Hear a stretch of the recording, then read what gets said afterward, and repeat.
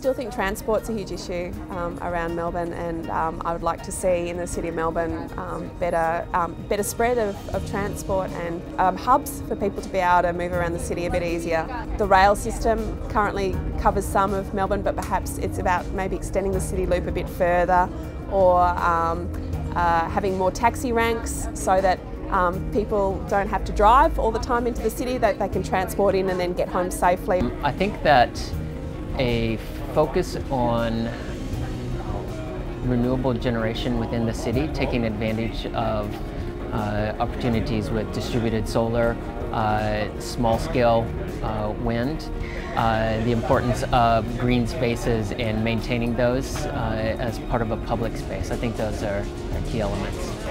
More education and awareness as far as what can be done, and probably more community.